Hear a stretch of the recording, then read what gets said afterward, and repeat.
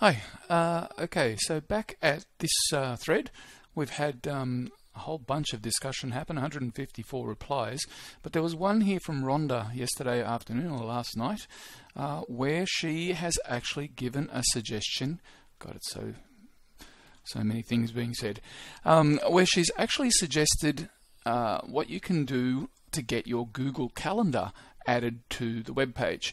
So what I thought I'd do is share this video with you very quickly because it will give you a good idea of what you can do. But then I thought I'd share what else you can chuck onto your standard web page, your new home page that you create using this setup. So let's have a look at what Rhonda had to say first, and then we will just sharing another thing that you could possibly add to your site if you're using one of Stu's awesome sites as your browser landing page at school.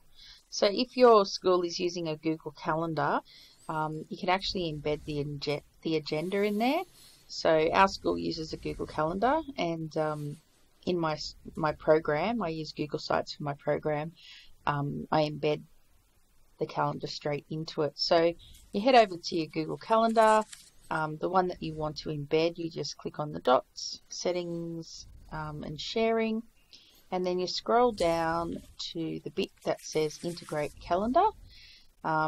So you just grab the public URL link, Control C, you head over to here, Control V, it picks up that calendar and it embeds it as an agenda. So if you come up here, you can pop it there, make it longer if you've got lots of things, and then your staff will have nice quick access to what's happening at school. So yeah, hope it helps. What a great idea, Rhonda. Thank you very much for sharing that. And I'm sure a lot of people will want to add their Google Calendar to their homepage. But I thought, what else could you add to the homepage that could make it something that's interesting and useful? It's not just a bunch of links and that maybe people will go to and have a look at. So let's jump in and I will quickly demonstrate for you something really cool. So this is my student test page that I created before. And what I want to do is add a new widget to it. What's the widget? Let's go here. There's something called weatherwidget.io. Really cool little free, customizable, responsive weather widget that always matches your website. Well, let's see if it does. Select your location. I'm in Sydney. And it says Sydney where? Sydney, New South Wales, Australia. And it picks all that up and it automatically gives you the week's temperature and an idea of what the weather's going to be like. Well, that's pretty good. It says here drag the border to preview the widget in different sizes, so it automatically is going to resize according to the screen that it gets attached to. So that's pretty cool. See that?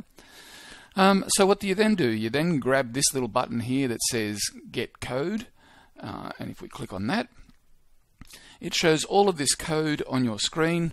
A lot of gobbledygook, who cares what it says, just click copy to clipboard, and that's now done. You can close that, go back to your website, scroll down here to this white space at the bottom, double click it, and then you've got an option here that says embed. And guess what you put in here under embed code? You paste Control V, all of that stuff, and then you go next. Oh wait, before that, you just, yep, that's fine. Then you go next, and it says, I think that's Sydney weather, and that's what it's going to look like. Cool. Insert that. And it chucks it at the bottom here, makes it look like that. Now, I don't want it to look like that. I want it to be as wide as the screen. So I'm going to stretch it across. Oops, not that far.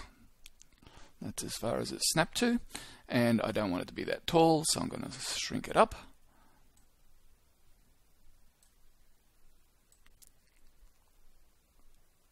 So something like that.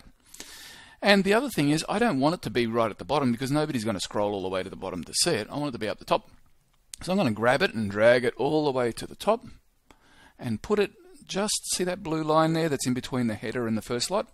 Put it there, and it's going to chuck it in there. I can choose to leave it white so it's the same as, or so it's just an original, or if I go to color here, I can choose this one called Emphasis 2, and now it looks like the rest of the page. So this is dynamic. It's going to change as the time changes, but it's always going to show me the Sydney weather, and I can choose any place in Australia, and it will show me the latest weather and the weather forecast coming ahead. So that is a nice little widget that you can plug in, and there's a whole bunch of other ones you can have as well if you want to go searching for them, or maybe I'll create some videos. But that's another one to go along with the one that Rhonda shared with us.